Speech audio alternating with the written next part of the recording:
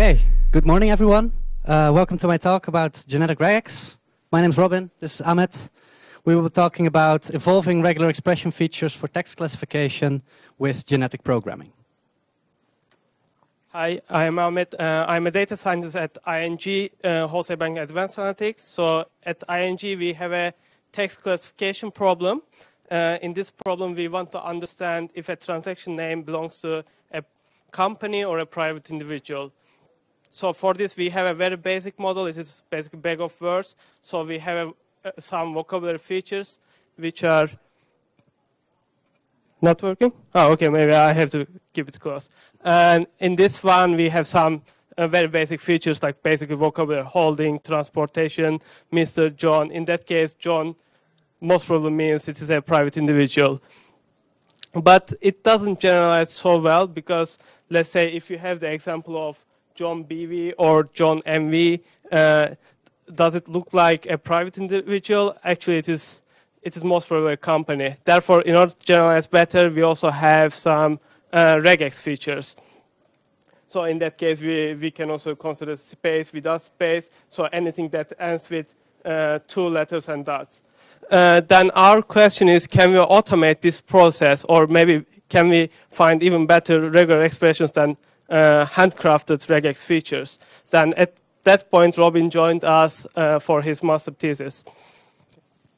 So what have we actually made? We made essentially an end-to-end text classifier.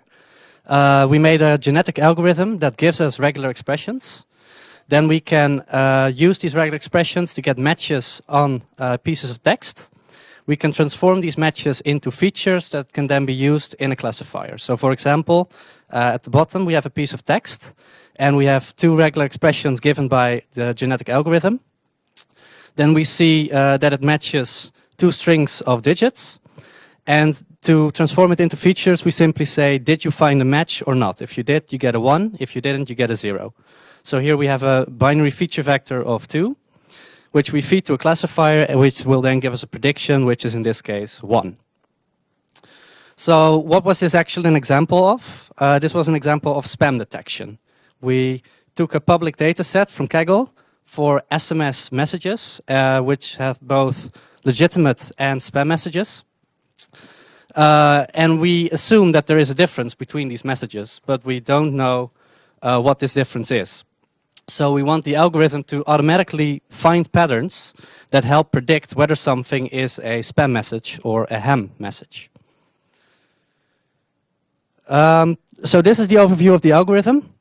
We start by providing text to the genetic programming algorithm, which will then work its magic for a while and give us regular expressions. We then use the regular expressions to match on text, get match features, which we can then use to train a classifier, and finally use the classifier to make predictions. So internally, the GP algorithm kind of follows the same steps to determine what is actually a good regex. So it proposes a regex, then gets the features on text, trains a classifier, and then evaluates the classifier to determine a score, which indicates how well this regular expression works. So this actually requires you to split the data set multiple times, because you need both training data for the classifier, but then you also need to evaluate the classifier. So you have a second type of training data to determine the validation score. So in essence, the classifier tries to optimize on its own training data, but then the regular expressions are chosen based on the validation data, so they try to optimize on that data set. And then, of course, once you have your final regex, you want to evaluate that one, so you also have a test data set. So this is the overview of the genetic programming algorithm. This is how it actually generates regular expressions. Genetic programming is a type of evolutionary algorithm, so it's kind of based on evolution in nature, where you start with a population of individuals, and offspring is generated from these individuals. So offspring is similar to, but still different from their parents. And then once you have the offspring, you do survivor selection. So you look at both the population and the offspring, and you keep only the best. This goes on in a loop for a certain amount of generations, so the survivors become the population in the next generation. This goes on in a loop for a certain amount of generations, and then after that set amount of generations, you return the best individual. So an individual gives us a set of regular expressions. An individual has a phenotype and a genotype, with the genotype determining the phenotype and the phenotype actually being the regular expressions. The genes are given by a tree with a node in the tree representing a character in the regular expression.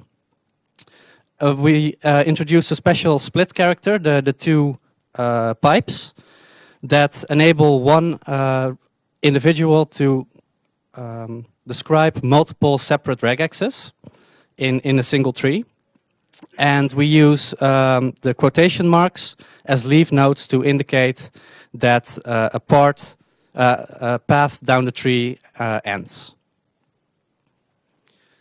So to create offspring, we can do crossover or mutation. These are two different methods.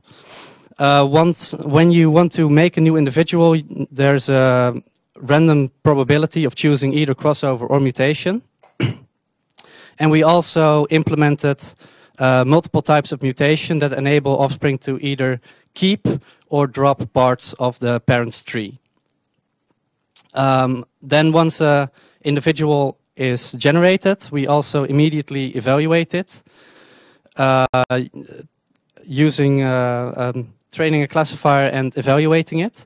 And since you want a good classification performance, the higher the performance, the fitter we name the regex. So this is an example of crossover. We have two parents with their own trees. We select a random node in each of the trees as a crossover point. And what you basically do is swap the subtrees from those crossover points to create two new individuals. So you can see we have a /D and a /W as crossover points, and in the childs, the two nodes have been swapped. For mutation, it's kind of similar but still different. You have only one parent, and you still select a random mutation point, but now you replace it with a random subtree. And we actually, so like I said, we implemented multiple types. So in this example, we replaced the at with the random subtree, but you can also see that the B node in the parent is lost. We also implemented a type called insertion, where the B would actually become part of the random subtree. So it's more like you're inserting a part into the regex.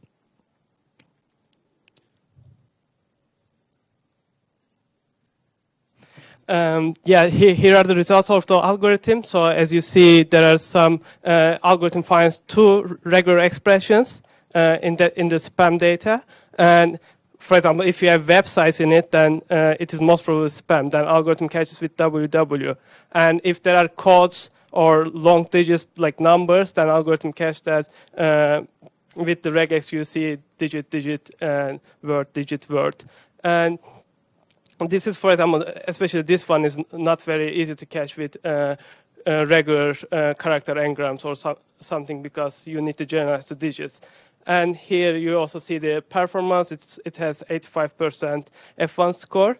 Then on top of it, so this was the base of the algorithm. Then on top of it, we also did some upgrades. So in a genetic algorithm, the complexity is usually number of generations time population size, because the main operation is fitness calculation.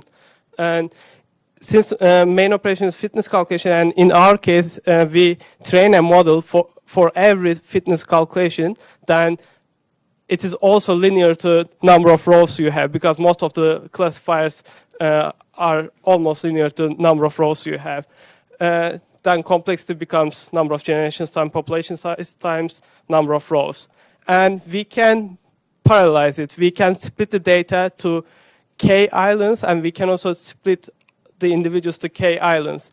Then in that case, we get quadratic speed improvement, because we split both of them at the same time. You can think of this splitting data as as subsampling, or then you and the individuals. Actually, it is very generic procedure in genetic algorithms. This island idea, and because it also gives you the diversity. Premature convergence is very common in genetic algorithms. So you may get a population which is very conservative, like it gets stuck in a local optimum.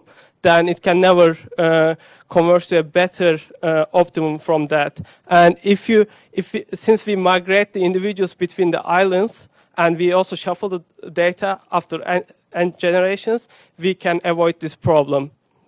And we also get, like, if you have 10 cores, then you get 100 times more speed improvement.